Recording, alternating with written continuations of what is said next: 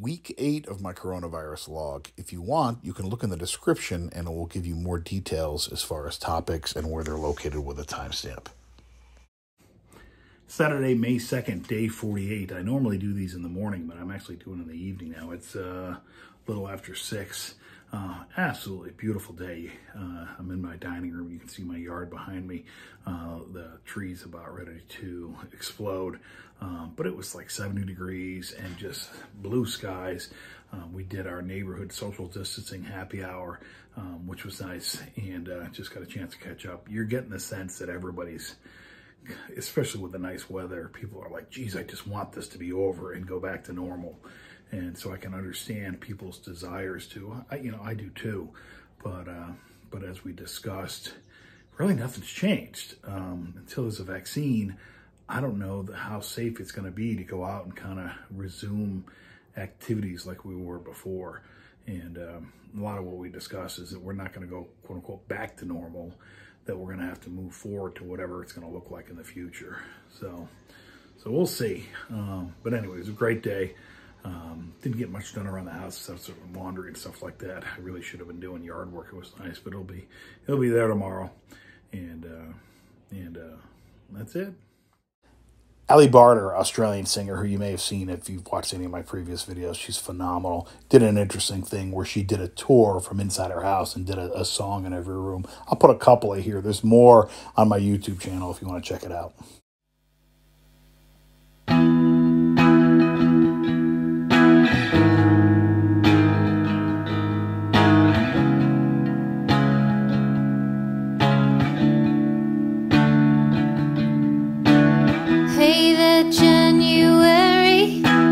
Looks like we're alone again. Another year is over. Left the same way it came in. Said that I'd be thinner. Said that we'd be better friends. But I'm still on the treadmill. Change the channel. Play by the rules. Look where stones in my shoes are cutting my feet all the way. Help me up, never felt quite good enough. I made it through the year again with Diet Coke and cigarettes.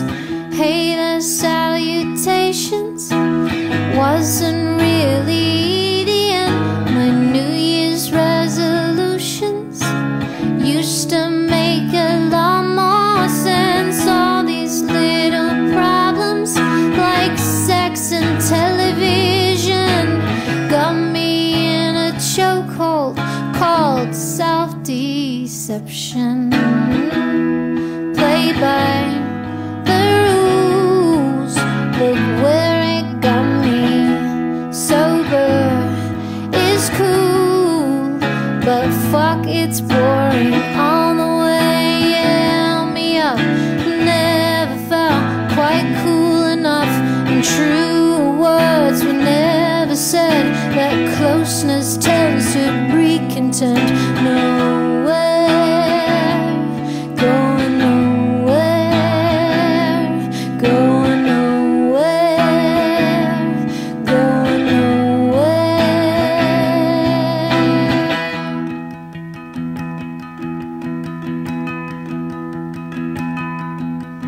Give us a smile, baby, act like a real lady.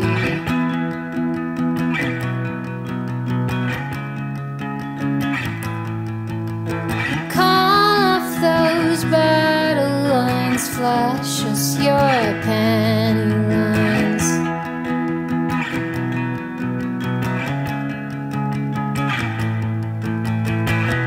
What's a woman, what's a woman, what's a woman, woman made of?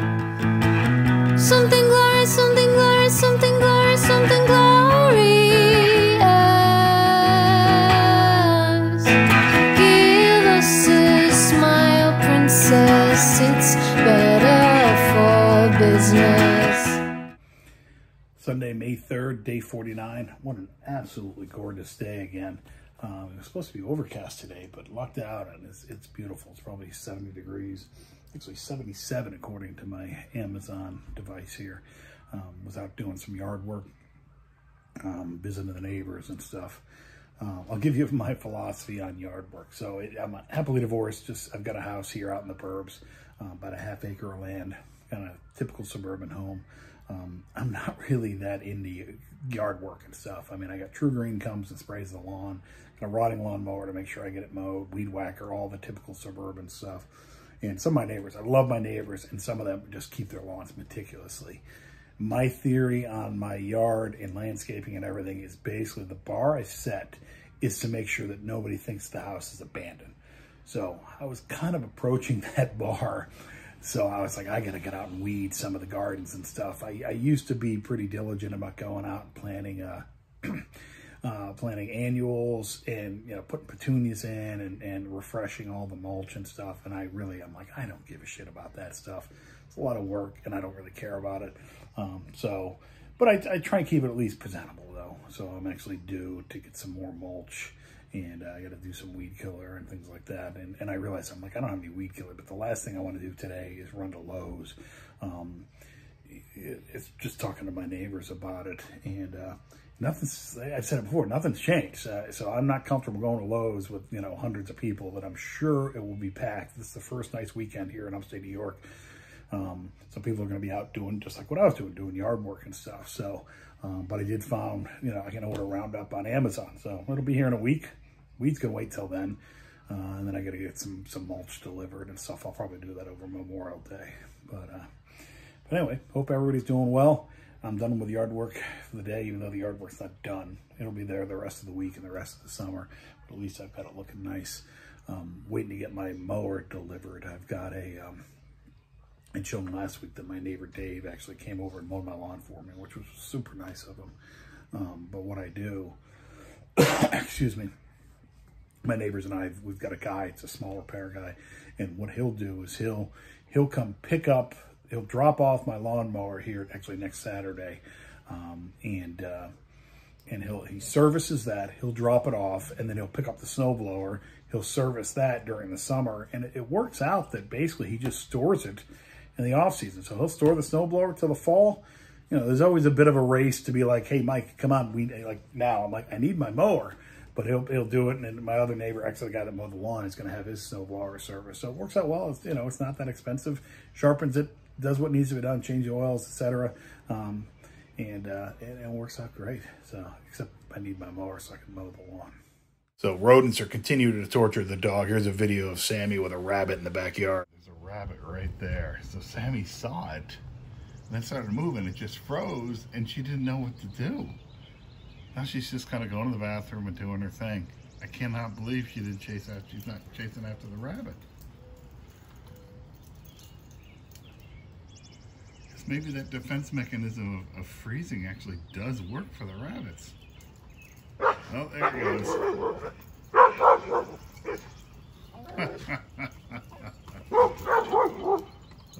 Oh, there's the neighbors that come over and check out what's going on too. Hilarious. Somebody posted this on my Facebook timeline. It's pretty accurate, especially as I was going through and updating my calendars. So here's my fridge. Normally I'm a planner, OCD planner. So I've got like basically out through November, I'd put in all the stuff that I'd be doing.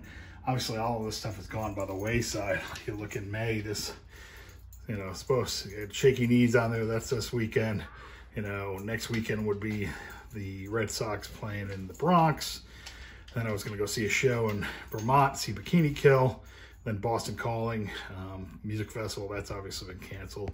Then just a bunch of all the other Yankee games and different things. I was looking to try and go out to Iowa to see the Field of Dreams game, you know, Riot Fest. But I just go through, and every month I'll go in and update the calendar. So I just did, you know, you look at just all this stuff that's just not going to happen. And everything in red is a concert. The blue stuff for the most part is Yankee games and stuff. You know, all this stuff in, so this is June and July. And you know, I actually got tickets to the local theater. So Dear Evan Hansen is a play. just a bunch of stuff that I'm going to end up not seeing. And I just went through and updated for July and August. And same thing, just a bunch of stuff. I put it down because a lot of it hasn't been canceled. But, you know, I'm a creature of habit. You know, it's just kind of a bummer. There's tax day. That's nice that it's been pushed out.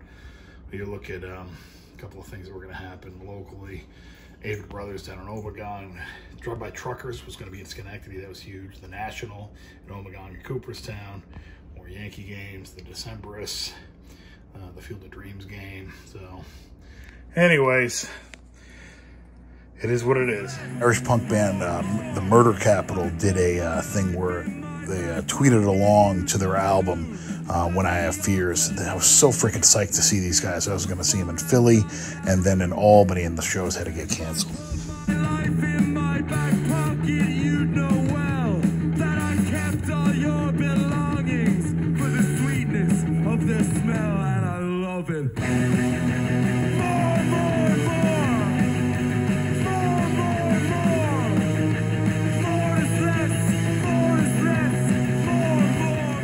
Started watching this new show called Upload on Amazon. The whole premise is you can upload your consciousness at the end of your life up into this virtual world and basically live eternity there, and can even interact with people that are still living, just like you would via FaceTime or using an avatar, etc. The key is if you have the money. So interesting. Share some of my nerd side here too. Upload kind of reminds me a bit of the prequel to Battlestar Galactica called Caprica.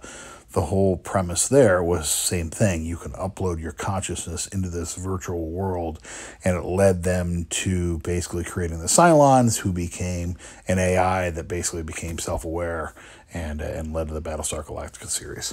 Check it out. Monday, May 4th, day 50, early afternoon. I'm in between meetings. Watch Governor Cuomo's update. Oh, I continue to contrast the style and way he's handling things to President Trump, and I'm guessing that someday there's going to be, you know, they're going to teach classes and compare and contrast those two as well. You know, one is a way not to do things, and one is a way to do things. The plan he's outlining for looking at the conditions to reopen New York, it really makes sense to me. It's not making it about himself. One of the things he's doing is looking at the categories of businesses, and this is the way I would attack the problem as well, is you look at what is the most beneficial with the least risk, those get priority, and then you conversely, the ones that have the highest risk with the least positive impact are gonna be the last to open. Unfortunately, those are also some of the things that I like to do the most. So you're talking sporting events and entertainment, things like concerts. Well, which businesses do we open first? You open businesses first that are most essential and pose the lowest risk, okay? Most essential and the lowest risk. Phase one, we're talking about construction, manufacturing, and select retail with curbside pickup. They are the most essential with the lowest risk. Second phase, professional services, retail, administrative support, real estate. Third phase, restaurant, food services, accommodation. Fourth, arts, entertainment, recreation, education. So we'll see. One thing that's come out that's really kind of disturbing and not surprising is the CDC is now raising the forecast for infections and deaths as a result of a lot of these southern states reopening. It's just really disheartening to see that, and we'll see. Hopefully it doesn't hold true, but I think it probably will. Other news, Don Shula died actually today or yesterday, the former coach of both the Dolphins and Baltimore, not the Orioles, the Baltimore Colts, and of course he had the perfect season back in, I think it was 72. The world's going on. It's pretty chilly out today. It's about 20 degrees colder than it was. I had the windows open. I actually had to close them, even though I like getting the fresh air. Just too freaking cold to be out. So we'll see. If things weren't crazy enough, just down the road from me, there was a landslide that impacted, I guess, 4 houses that they had to evacuate as everything slid down the hill away from them. You can see the pictures here. It's pretty bad.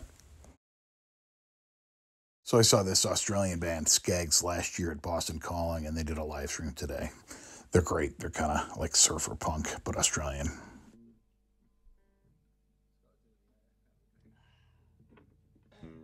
Are we live?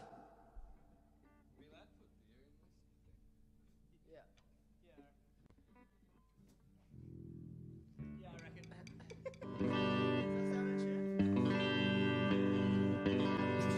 Not in tune? I'll That tune to up you guys. again. Does it sound in tune to you guys? I'll tune up again. It is the most, Oh yeah, they said just a little bit out. Tune it up a little bit. the most important thing is the Thanks so much, Jason. Jason?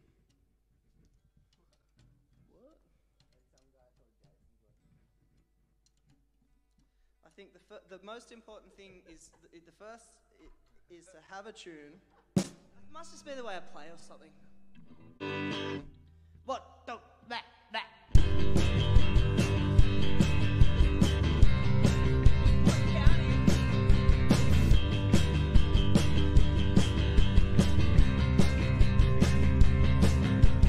Going down to New York, California. I got my Coca-Cola and I got my cigarette. Yes. So I'm going down to New York, California. I got my Coca-Cola and I got my cigarette. Yeah. Going down to New York, California. I got my Coca-Cola and I got my cigarette. Yeah.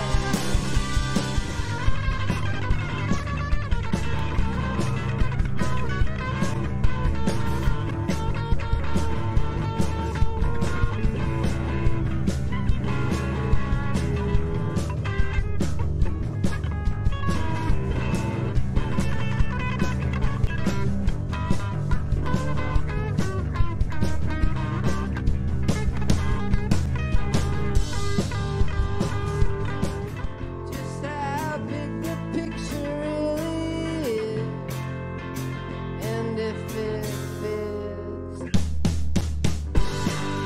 it's a wonder will everything is something that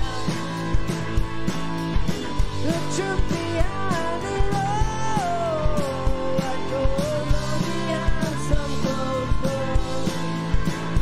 I'm just standing here on the ground, with my head always up in the clouds.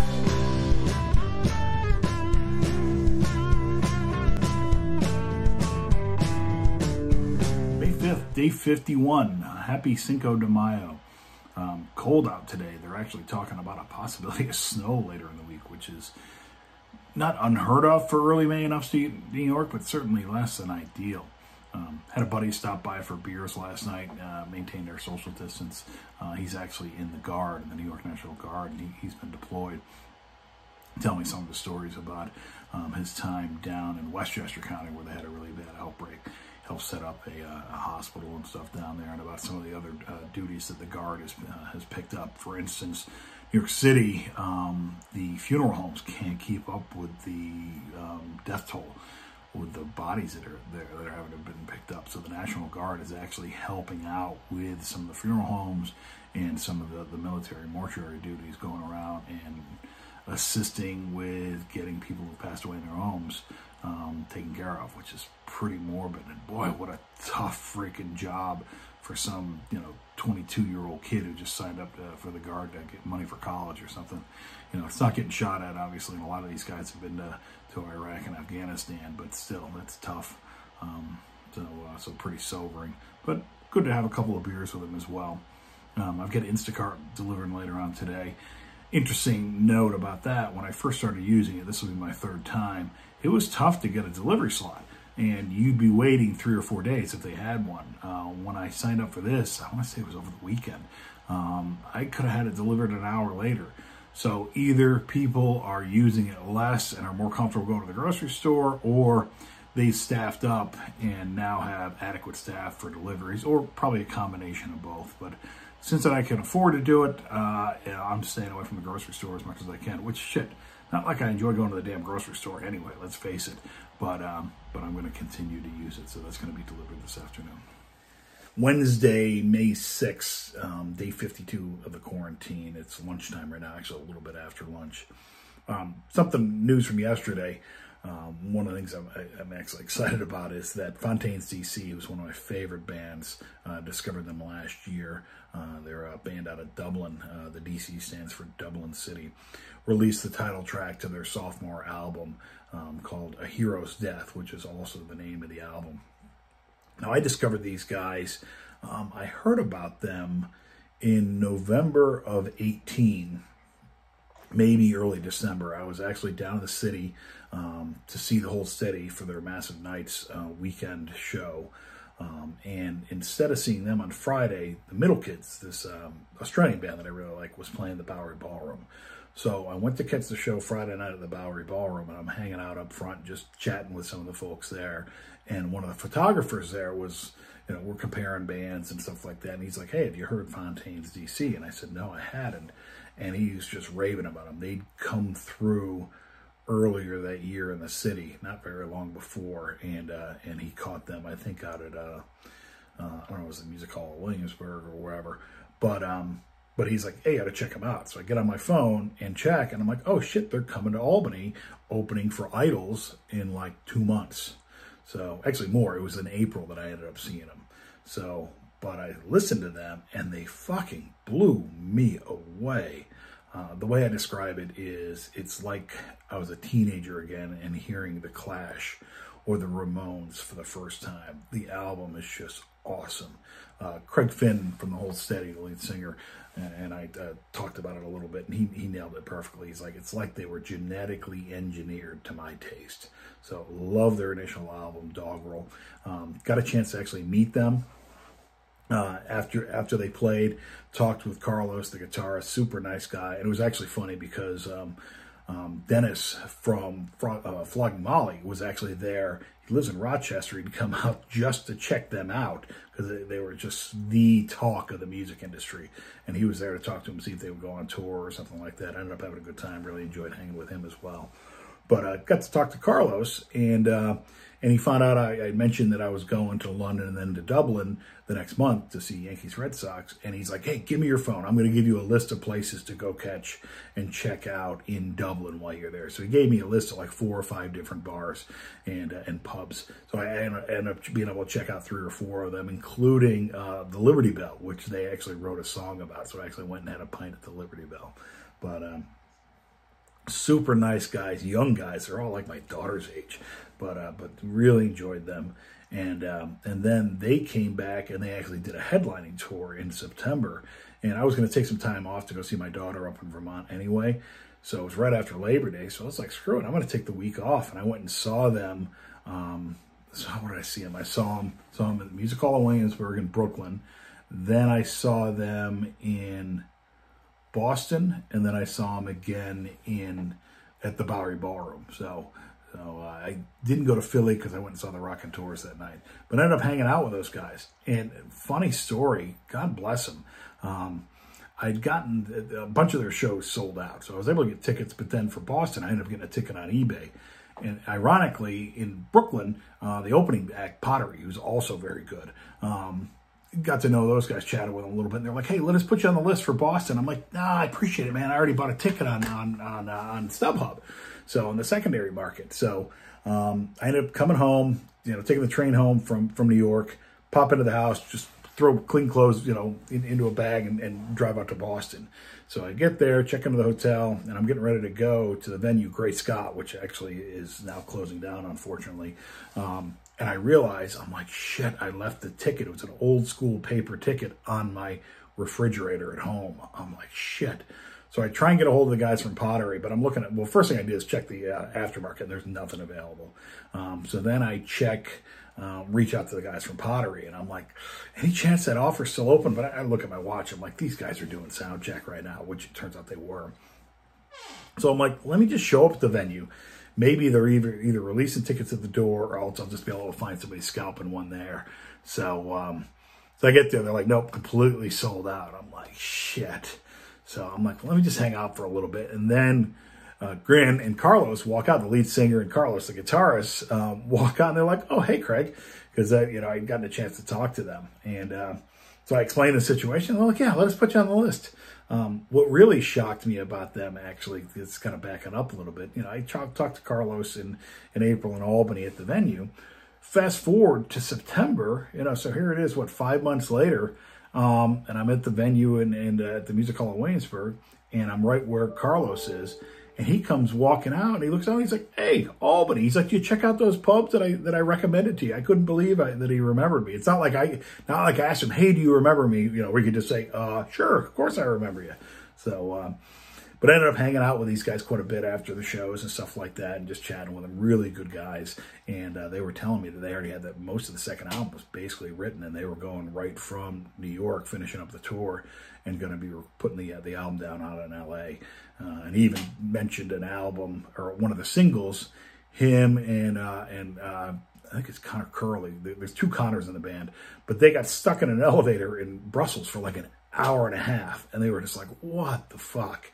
But once they finally got out of the elevator, it actually inspired them to write a song. And he was telling me about this at this bar right around the corner from the Bowery. And he's like, yeah, right now the working title is You Said.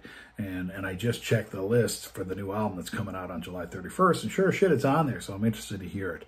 But I'll put some links and some of the stuff up here. So that was a good day yesterday. Get good new music. And I'm hoping I get to see these guys live again soon. They actually had they put together something to benefit the homeless like the first week of March in Dublin. And it was them, the Murder Capital, who's also phenomenal, another band out of Ireland, and Just Mustard, another Irish band that I actually went up and saw in Montreal. They were all doing this one night. And I was like, shit, I was this close from flying over there to see it. I literally had both airfare and a ticket for the show in my cart. And I'm like, I can't fly over on a fucking Tuesday to Dublin, just fly over, see it, and then come back. In retrospect, I kind of wish I had, because, now, we're on lockdown. That probably would have been the smartest thing, either health-wise or financially. So, but anyway, that's my story. It's empty. Life ain't always empty.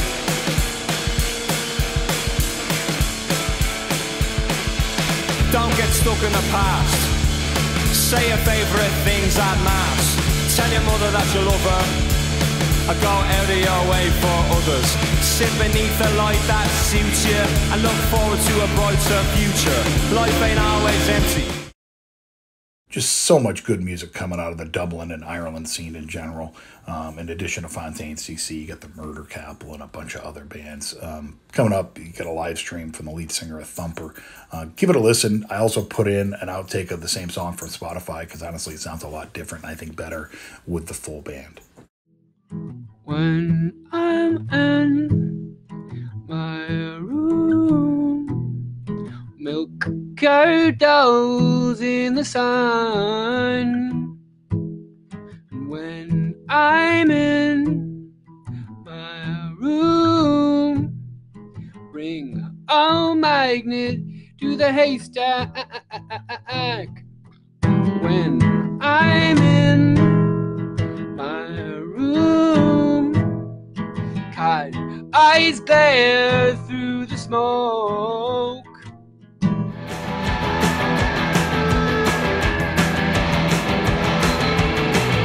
When I'm in my room, milk curd hose in the sun.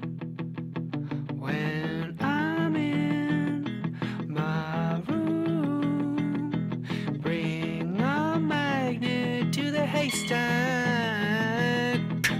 When I'm in my room, K-eyes glare through the smoke. Thursday, May 7th, day 53 of the quarantine.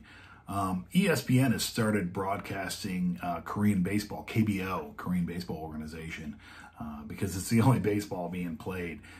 The problem is with the time zone difference, the games are at like 3 or 5 a.m. here in New York. So I started DVRing them, and I actually been watching the Doosan Bears take on the LG Twins in between meetings. It's just so good to watch baseball again.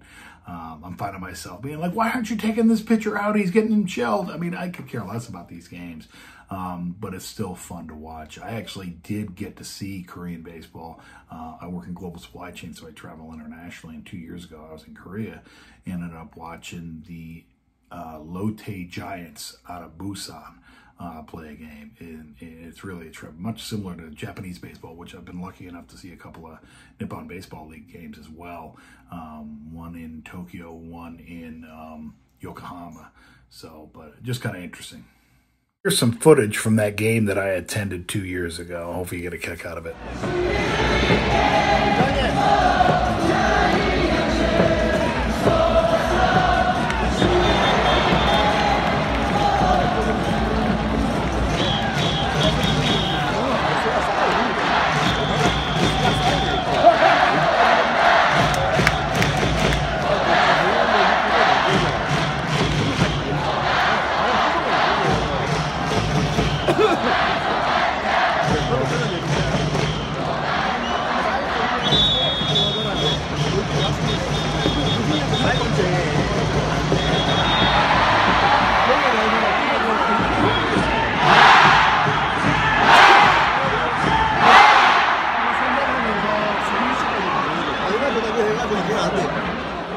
I made a friend when I got this ball and gave it to this little girl. She was adorable.